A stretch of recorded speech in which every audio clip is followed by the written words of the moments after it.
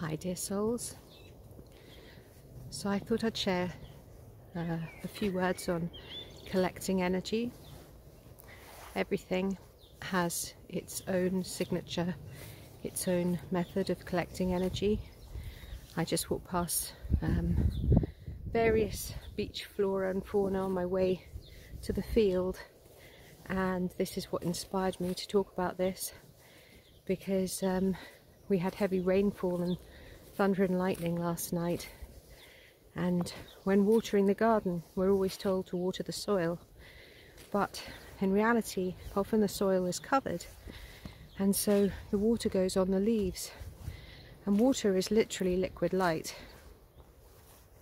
and each plant knows exactly how to collect it so that it nourishes itself.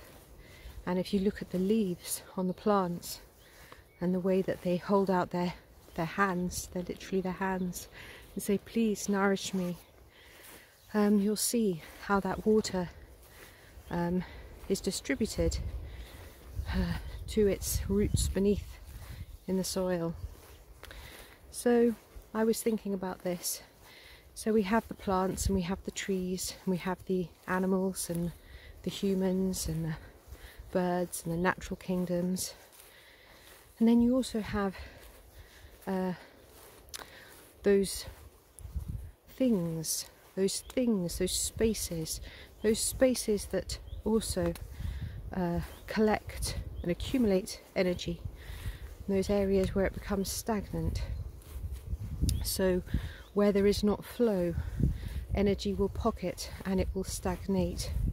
So this is a really useful exercise, and that is to go out in nature and feel the flow and the movement of the energy that surrounds you in open spaces, and then go somewhere where it's more enclosed, like, you know, the side of a car park or something, and just look at the plants there and the energy there.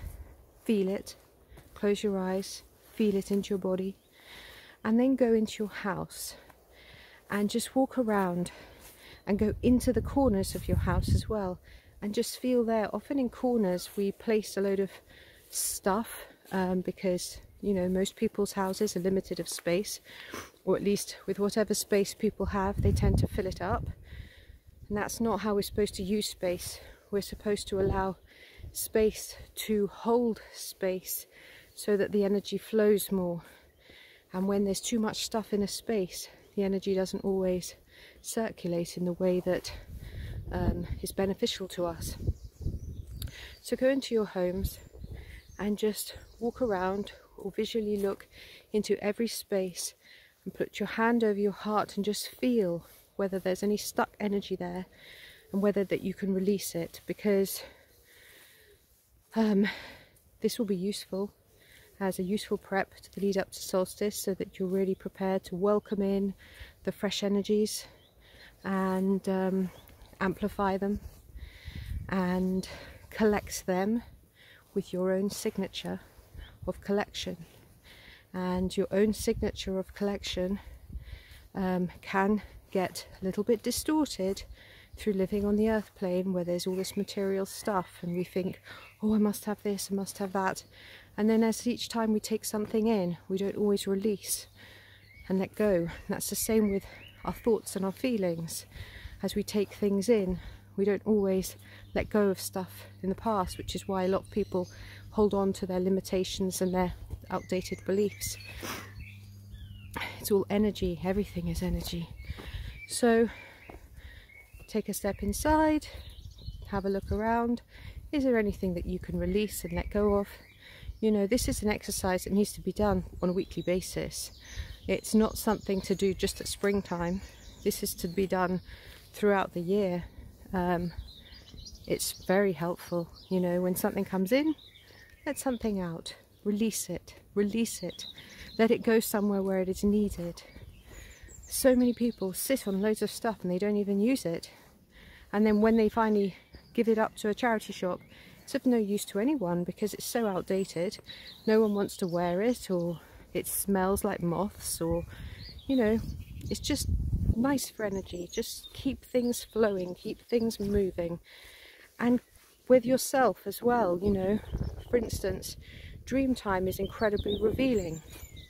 You collect energy in dream time and you release energy in dream time. So what are your dream times revealing and telling you? And what is your waking hour revealing and telling you? Where do you need to release and let go? What messages are you receiving? And just remember, you have your own signature of collecting energy, and you can amplify it or you can let it stagnate by not doing your inner housework. So just a little share. God bless you all. Have a beautiful, joyful and peaceful day.